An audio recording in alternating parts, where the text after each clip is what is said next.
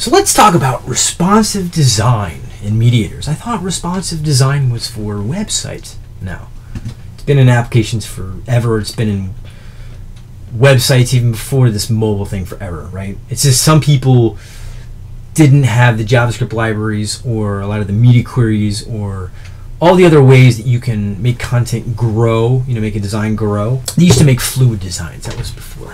So the whole point of responsive design is that it's getting too difficult to build a variety of designs for every single screen size real estate, specifically for Android. iOS has gotten a little ridiculous because of the different resolutions and everything else, but you add an Android, Nook, and all the other, well, really just Android, and it's out of control. It's just absolutely insane. So what you do is you say, look, if I'm building a website, and the reason I bring up desktop for Corona and Android is that a lot of these web TVs, a lot of these kiosks, they're moving to smartphone OSs. So this is, you think this is only a problem for web and desktop people. It's not. It's coming, right? It's a good problem to have, but it's coming. So you need to treat those as not just tablet as your large scale. It's going to get bigger and bigger, okay? So responsive design is my design will adapt to different screen sizes. I'll show different types of navigation. For a smartphone, I'll show the little buttons. For the tablets, I'll show the nice little big tabs. I'll actually add some different ads over here, some other articles for a newspaper site, where if it's just a small little tablet, or let's just say they rotate it, I'll only show the content this way, right?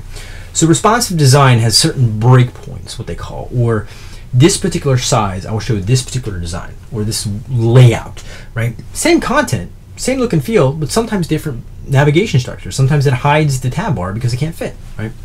So that's the concept of responsive design. Now, where do mediators come into play? Well, we've talked about views are responsible for what you see. So we're talking about multiple views, okay?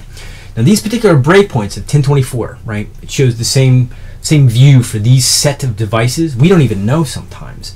But the point is that those two devices, as you can see there, it's going to show that large design.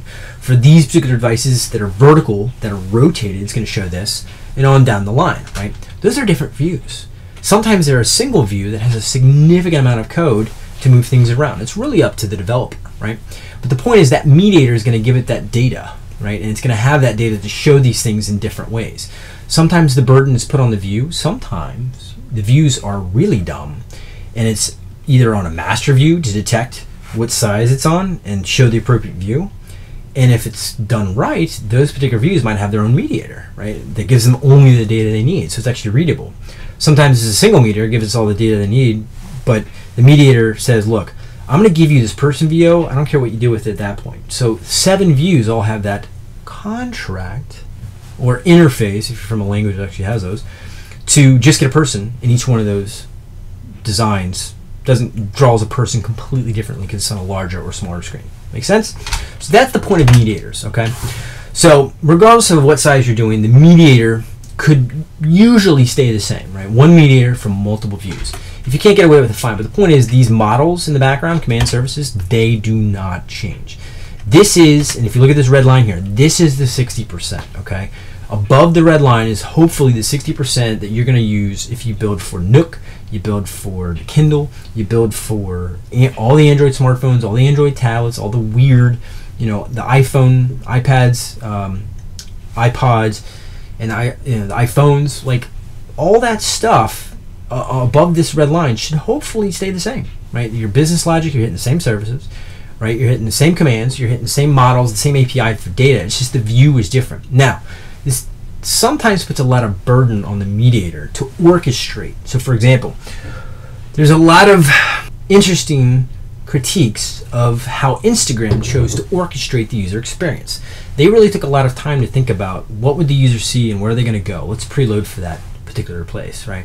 And they took a lot of thoughts in that. Sometimes that is the mediator that's responsible for that. So in that case, if you're really focused on that user experience, the mediators are okay to target those particular mediators for these particular views. But at the end of the day, somebody up here, high-level view, right, who's going to use other views via composition, is going to know what view to show when. Sometimes, creating a view and let its mediator spawn up and do that whole orchestration is not good enough, right? So sometimes that orchestration is good, but that's fine. The point is this orchestration should hopefully just be views and mediators at the worst. All your models, all your commands and all your services should hopefully never change. Okay? And that's where Robotlegs is really supposed to help you. The responsive design and mediators are where the mediators are supposed to shield everything else from having to worry about, we're on a different screen. I need a different API for your model. Okay, can you just add this method so I can just get this person VO versus that? Okay, fine. That's a good, that's a good compromise, okay? So again, everything above the red line hopefully shouldn't change regardless of how many devices. If you write 3 views, view large, view tablet, view phone, and a throwaway, whoopity-doo. Not bad. It's better than writing an Android app native and an iPhone app native and a Kindle app native and blah, blah. Or is it? I would rather just do Corona once. Knock it out of the park. That's what I would do.